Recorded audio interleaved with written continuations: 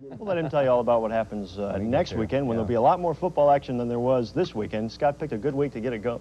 Good job, Kelly Hulk. All right, you know, the Colts are off this weekend, but a pair of NFL thoroughbreds who should be in the race for the Super Bowl did get together today in Dallas as the Cowboys hosted the 49ers in a rematch of last season's NFC Championship game. First quarter, Emmitt Smith loses the handle, and Eric Davis scoops it up. He is gone, 47 yards, 7-zip, San Fran.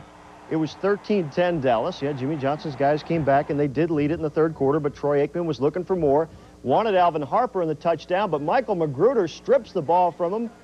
No touchdown. They settled for a field goal and a 16-10 lead. Steve Young led the Niners back. Hit Brent Jones for 12 and a 17-16 San Francisco advantage. But Aikman was the man, hitting Harper for a 36-yard score. Actually, it's Michael Irvin for a 36-yard score. Put Dallas up for good.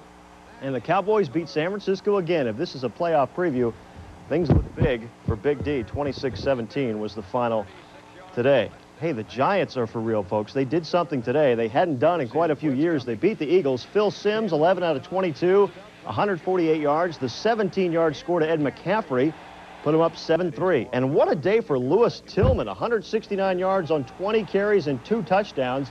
Here he rips off a bunch of those yards. That 169, the most by a Giant back in 7 years. Kenny O'Brien, remember me?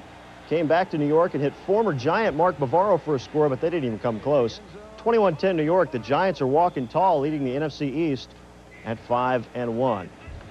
What quarterback controversy is there in Cleveland? I don't know. We'll talk about that in a moment, but first it's Joe Montana, who did it again today against the Chargers. Doesn't matter what team he's with, he can still do it. Hits Marcus Allen for the touchdown, the 102nd of Allen's career, 7th on the all-time list. But John Freese stayed cool. Hit Anthony Miller for the score that put San Diego up 14-10. Montana, though, led the Chiefs 80 yards in 9 plays in a minute and a half. Allen capped it off with a 1-yard touchdown with 2 minutes left. And would you believe it, the Chiefs win it 17-14. Now we go to Cincinnati and that quarterback controversy. The Browns, as Bernie Kosar watched Vinny Testaverde have a career day against the Bengals. Not that that is all that tough, but here it is. Vinny to Tommy Vardell, and touchdown Tommy takes it 28 yards for the touch and a 7-0 Cleveland lead. Then Bengal quarterback David Klingler gets crushed and gives up the ball. Jerry Ball comes up with it for the Browns, and that set up this. Vinny to Randy Baldwin for 5 yards in the score. Testaverde set a career high with 3 touchdown passes. He went 11 for 24 for 127 yards. Hands off here to Mark Carrier, and the touchdown. And the Browns bombed the Bengals 28-17. Cincinnati at 0-6 is the only winless team in the league. Just a few scores left today with a bunch of teams off this week.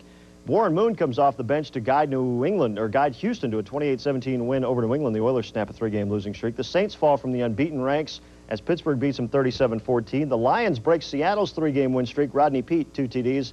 And look at the Redskins, 1-5 after Phoenix beat them 36-6. But Garrison Hurst of the Cardinals, should be called Garrison Hurt now, sprained a knee. Don't know how long he's going to be out. Well, the stage is set for a 1-versus-2 showdown in college football. That'll be coming up next month. There's a whole lot of shaking going on in both the AP and CNN USA Today college top 10s. Notre Dame moved up after bombing BYU, while Alabama tied and Florida lost. Notre Dame plays FSU November 13th in South Bend. Ohio State is up to 3rd in AP and 4th in CNN. Nebraska is number 3 in the coaches list. Miami, Arizona, and Tennessee are 6, 7, and 8 in both polls. It's Florida and Auburn rounding out the top 10 in AP.